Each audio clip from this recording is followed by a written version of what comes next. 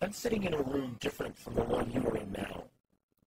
I'm recording the sound of my speaking voice, as well as the image of myself.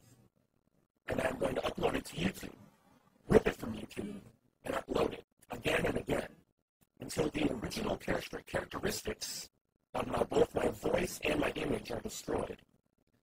What you will see and hear then are the artifacts inherent in the video codec of both YouTube and the MP4 format I converted to on my computer.